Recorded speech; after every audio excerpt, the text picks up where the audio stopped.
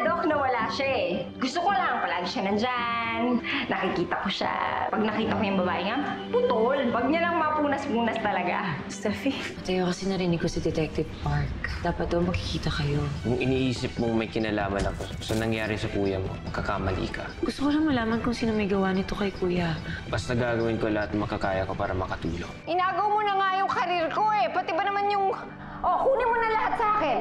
Wag lang ang aking Mahal ko na siya. Kung ingay, Steffi. Baka mamaya nandiyan si Yuan. Kakaibang nilalang lalaki. Paano kung balikan niya tayo? Hindi pa ako tapos, Leslie. Tandaan mo, si Matteo lang may kapangyarihan, pero hindi ang taong pinoprotekta. Ano bang sagot mo dun sa pinagtapat ko sa'yo? Hindi mo ba sasabihin din sa akin na may nararamdaman ka din sa akin kahit pa paano? O ano pa? Tell me. Come on.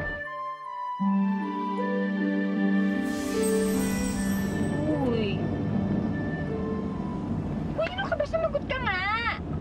Gusto mo bumaba? Ba't ako bababa? Nakita mo ba na sa highway tayo? Exactly. Oo. Eh kung ayaw mo maglakad sa highway, tumahimik ka na. Believable ka talaga! Grabe ka! Ha? H&K! Hari ng kasamaan! Huwag mo akong kausapin, ha? Tulog ako.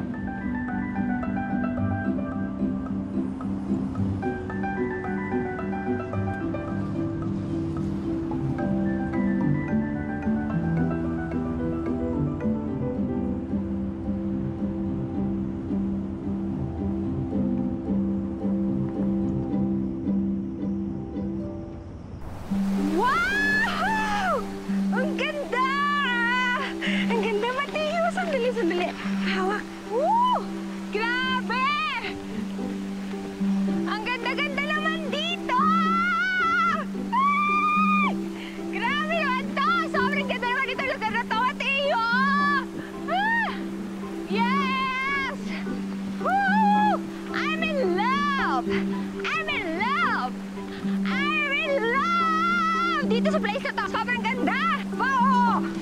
Oh! Woo! Mamaya, Matteo, magkayak tayo, ha? Woo! Ang daming isda! Matteo! Tingnan mo to, ang daming isda, oh! Ayun! Ang liliit! Ang ganda! Oh! Matteo, nasa ka na ba? Oh, help! Shark!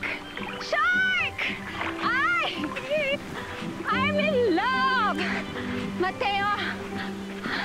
I'm in love! I'm in love! Dito sa lugar na to! Ay, sarap!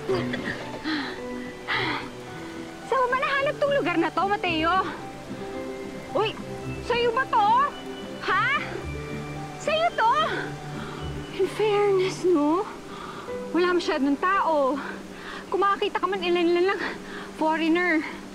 Oh, walang press. Walang manggugulo, di ba? Walang fanay. It's like paradise. Ang ganda talaga. Grabe. Uy, Matteo. Palagi na ako sasama dito, ha, kapag mag-fishing ka, ha? As in, palagi. Alam mo, hindi ako magsasawa kahit sa pagtanda ko, kahit araw-araw pa ako nandito. Basta kasama kita, ha?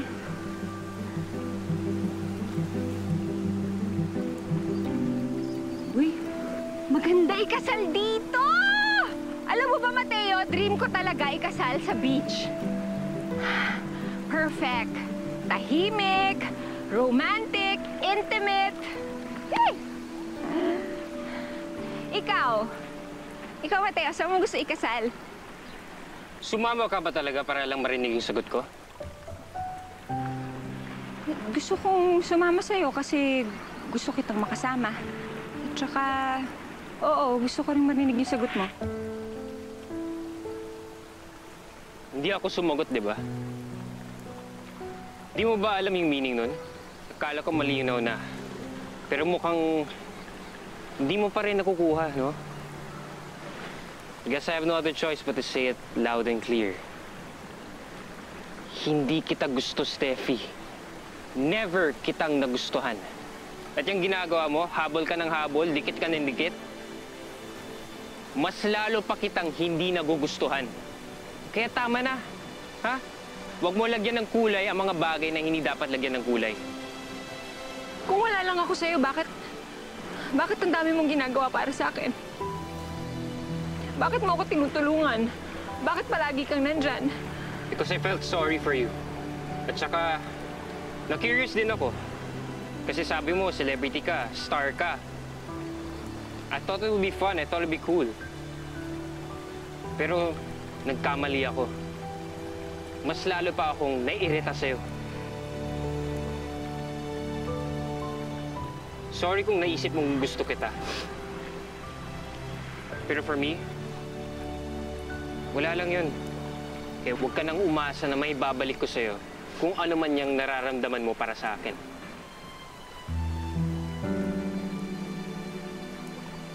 Paano ko?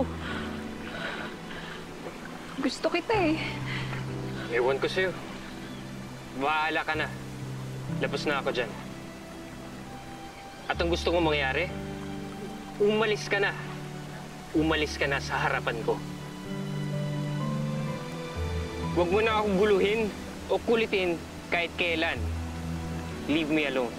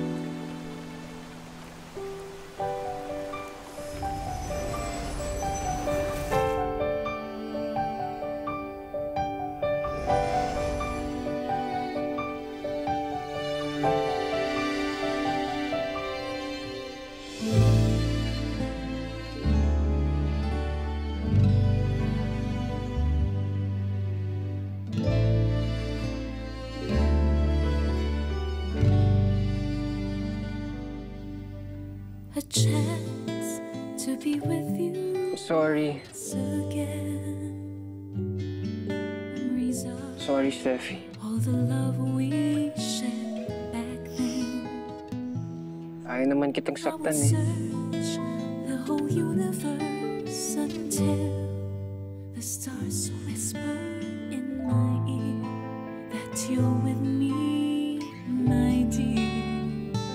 You are my destiny. Yes, you are. Forever we will be hearts as one. You are my destiny.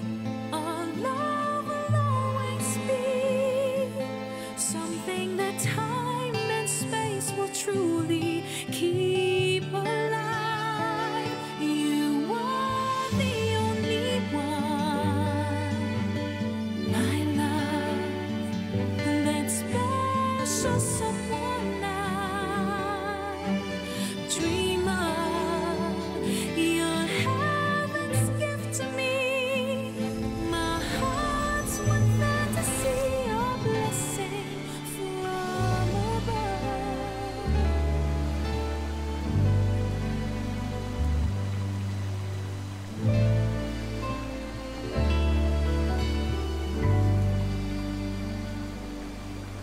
We shall fly till we reach the morning skies, to a place of hellos and no goodbyes. All the pain will be left to yesterday. From my heart to you, I'd say I'll be with you.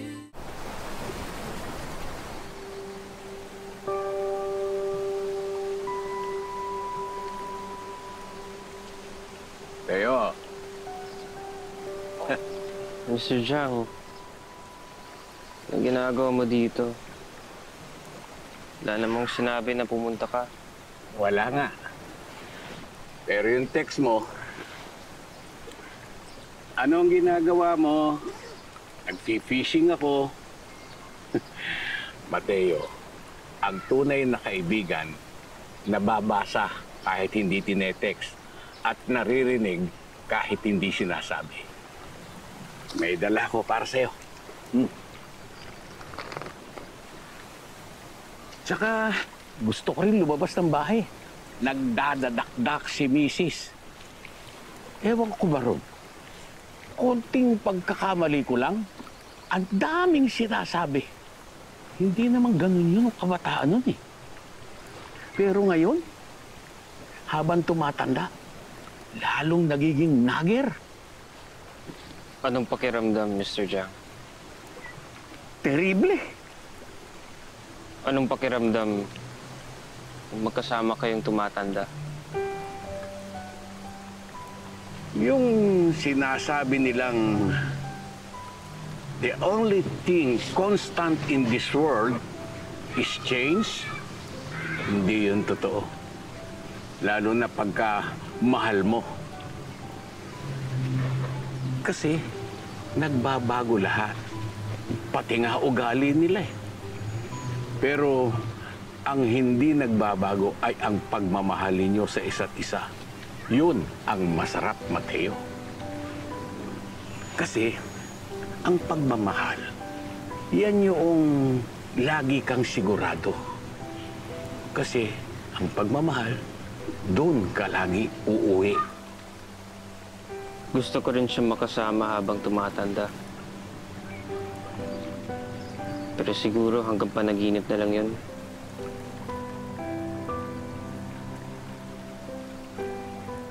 Ano ba nararamdaman mo? Masama na yan, ah. Namumutla ka. Halika na. Umuwi na tayo. Nilalamig na rin ako. Di ka naman dating ganyan, ah. Nag-aalala na talaga ako sa'yo, Matteo. May nakilala akong punong babaylan noon. Nagsabi niya sa akin, baka di nakayanin ng katawan ko ang magtagal pa dito. Ang ibig mo sabihin, hindi ka na pwedeng mag-stay dito kahit gusto mo?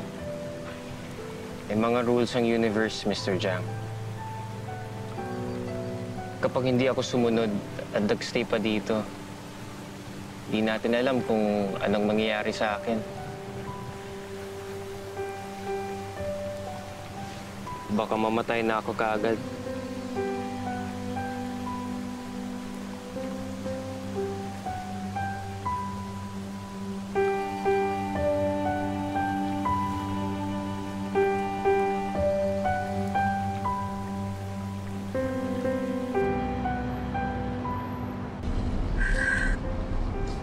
Sorry, Winston. Ano ka ba? Tissue lang yan. Okay lang yan. Hindi. Yung pakiramdam na yung pakiramdam na nare-reject. Masakit pala.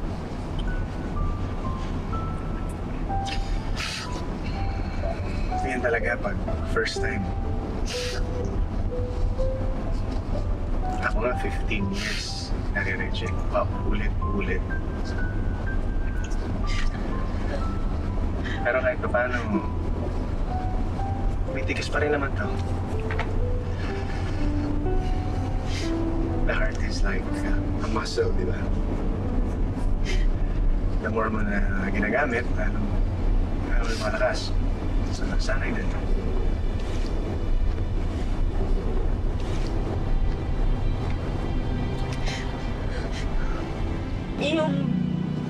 Yung unang beses na pinahiya kita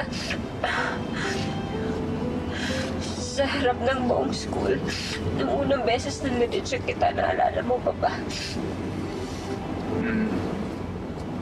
Grabe. Dati pa kasi malapit ka na talaga eh.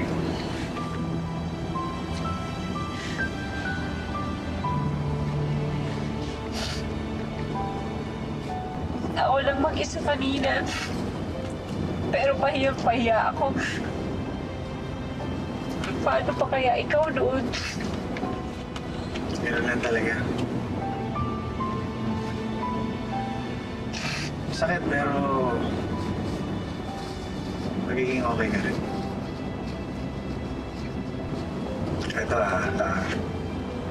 mamayang gabi pag maalala mo ulit siya, get ready kasi syempre bigla kang malulungkot. Pag nangyari yun, nahirapan ka makatulog. Saka kapag meron kang biglang urge to call, don't do it. Hindi nakakatulong. Alam mo dati, tawag ako na tawag sa'yo, talagang galit na galit ka sa akin. Nakakapwisit kasi yung kakulitan mo eh. Nakakainis. Wow, nakakapwisit talaga. Thanks. I'm so sorry Isa pa, kung pakikinig ng mga love songs, kasi talagang magugulo talaga ang feelings mo pag nakinig ka ng mga love songs, hindi mo makontrol. Pati kanta, hindi pwedeng makinig. Oo, pagka makinig na tagka. Kasi biglang mangyayari, baka makakanta ka, kakanta-kanta ka doon. Gago talaga yung babaeng yun. Ang sarap sa paling ng sinilas. Alam ko siguro kung sinagot ka niya at naging kayong dalawa, maiinis ka sa kapraningan niya and eventually iwan mo rin siya. I don't think so.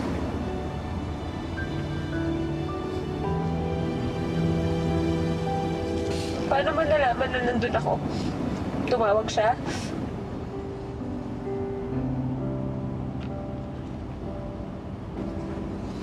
At least dahil niya akong pauwi na mag-isa. Concern pa rin siya sa akin. Nakawa lang yun sa'yo.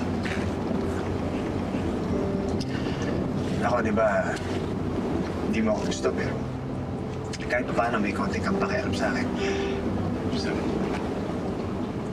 yun lang yun. Steffi, bakit mo gusto si Matteo? Kakilala mo lang siya. Ako, 15 years na ako nandito.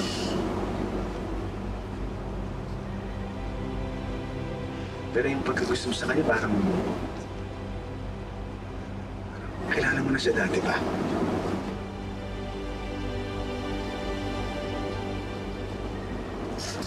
Hindi ko alam.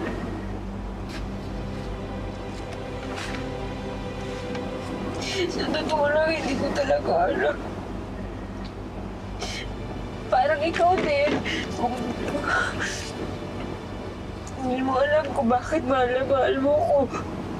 Kahit na alam ko na may iba namang deserve eh.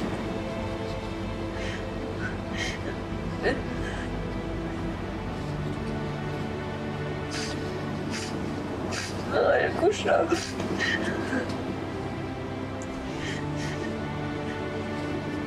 Winston, mahal ko siya. Winston, mahal ko siya. Mahal ko siya. Winston, mahal ko siya. Mahal na mahal. Mahal na mahal.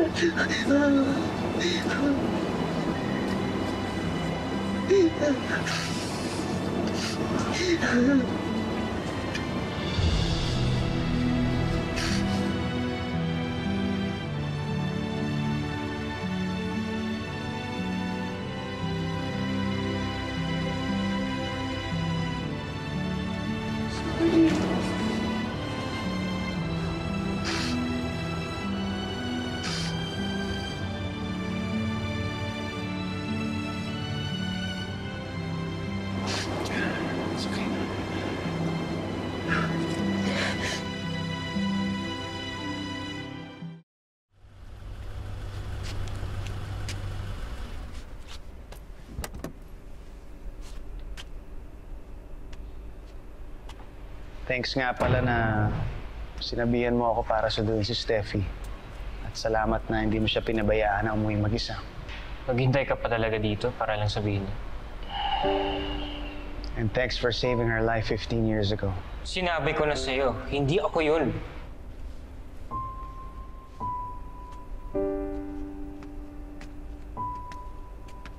Hindi niya alam yon. Napaka-importante mo pa rin para sa kanya. May gusto ka ba talaga kay Steffi o may iba kang dahilan? Kailangan ko ba talaga sagutin yan? Yung babaeng gusto mo, sa akin may gusto. Tapos magsasayang ka pa ng oras para lang malaman mo kung gusto ko rin siya? Kung mahal mo si Steffi, ba't mo ko kailangan alalahanin? Ang dapat mong iniisip, si Steffi lang. Ang dapat concern mo lang, yung maprotektahan mo siya. Yung maaalagaan mo siya. Alam ko naman yun at ginagawa ko naman yun. Pagbutihan mo pa. Protektahan mo siya sa lahat. Even from Jackson. Paano mo nakilala ang kapatid ko? Basta mag-ingat kayo sa kanya.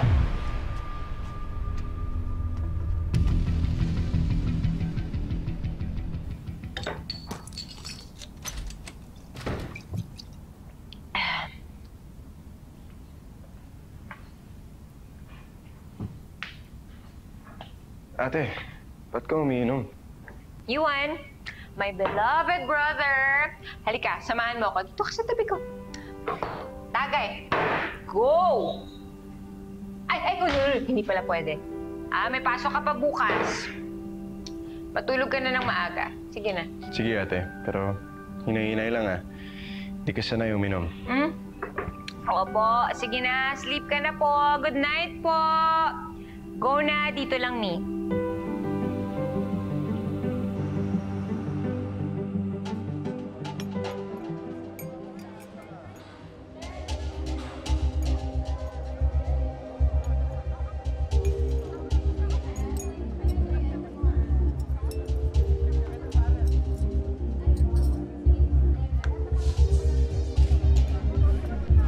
May problema ba?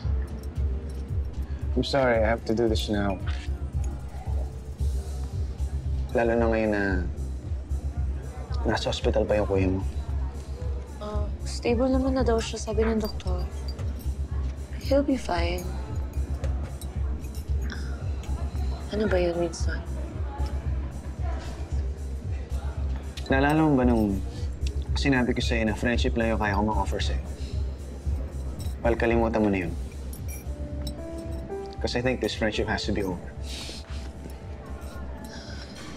Huh? Bakit? Alam ko, sinabi ko sa'yo dati na I don't wanna lose this friendship.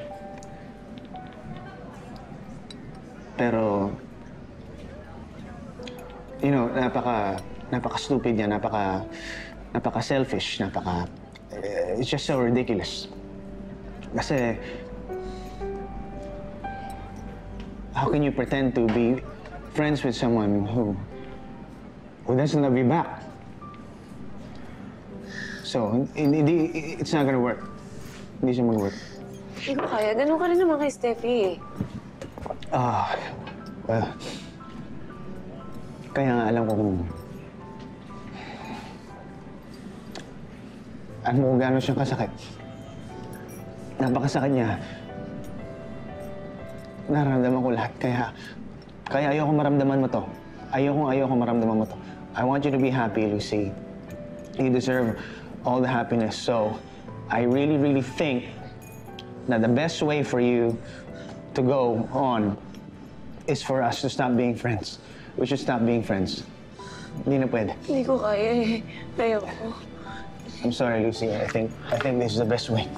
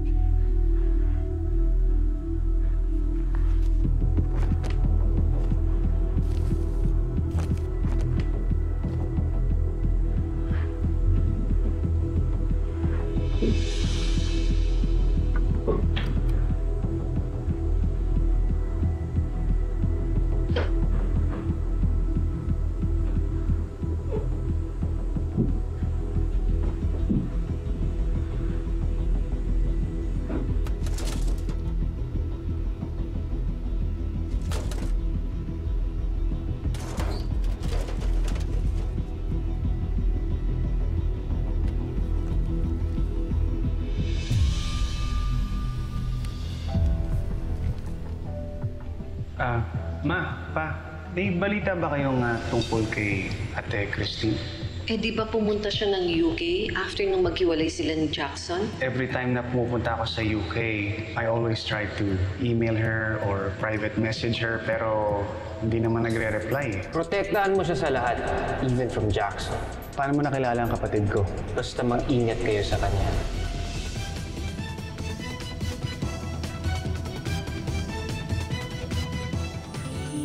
You can protect Steffi all you want.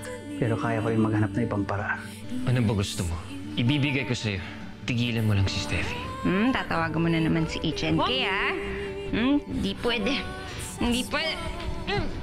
Di pwede! Kung may nararamdaman ka kay Matteo, lumayo ka na lang. Aalis na rin si Matteo, Steffi. Hindi makakabuti sa inyo pareho ang pagiging malapit ninyo. Di ba sabi mo sa akin dati, kapag nakita mo yung nagligtas sa'yo 15 years ago, akala ko ba makikilala mo siya kagad? Eh, palagi kayo magkasama. Eh, yung palagi ko lang naman kasama si... Anong sinabi mo? Hindi kita mapapatay?